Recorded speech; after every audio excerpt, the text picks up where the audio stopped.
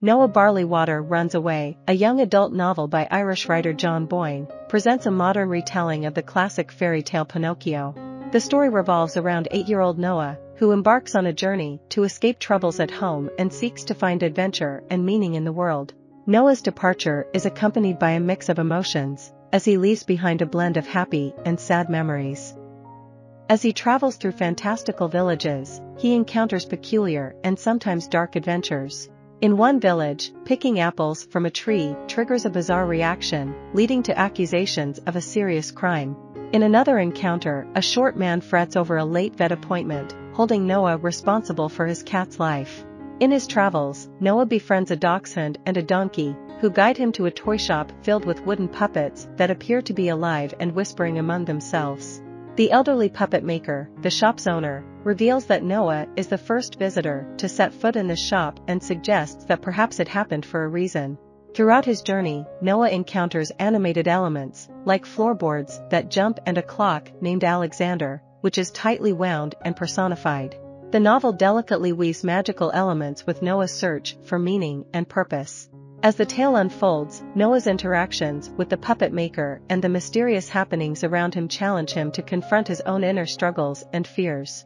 Noah Barleywater Runs Away is a captivating tale that combines the enchanting with the profound, offering readers an evocative exploration of self-discovery and growth. The door, known as Henry, apologizes to Noah for keeping him waiting, as it had been engrossed in conversation with the clock and lost track of time. The puppet maker, gently curious, encourages Noah to open up about why he ran away from home, suggesting that he might be facing bullying. However, Noah refutes this notion, asserting that he is well-liked, popular, and academically successful. His family is wonderful, and he shares a heartwarming story about his mother's enthusiasm for his achievements, like scoring 450,000 points in pinball, and their shared adventurous spirit with the motto "You only live once." While exploring the shop, Noah discovers an intriguing wooden box filled with older puppets, made by the puppet maker's father, Papa, when he was a young boy. These puppets come to life one by one, telling the story of the puppet maker's childhood, accompanied by amusing comments from the shop's furniture, including Henry and Alexander.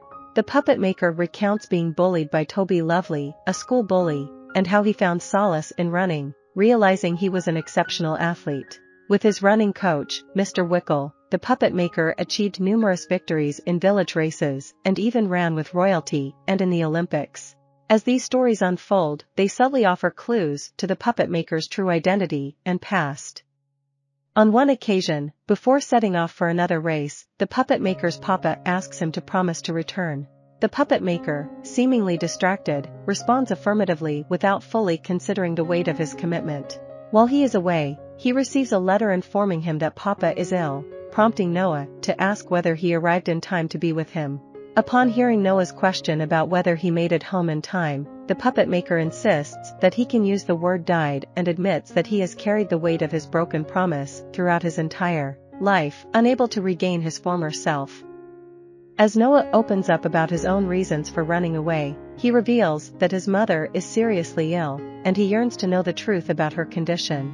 However, his father refuses to be straightforward, leaving Noah in a whirlwind of anger and frustration. With the guidance of the puppet maker and the living puppets, Noah realizes that he must confront his fears and return home. As he prepares to leave, Noah discovers that the puppet maker's papa was named Geppetto and understands that the old man is trying to recreate his past self through his puppet creations.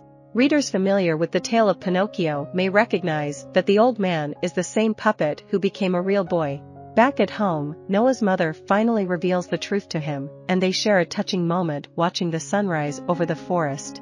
This experience serves as a lasting memory, reminding Noah of his mother every time he sees the sun rise.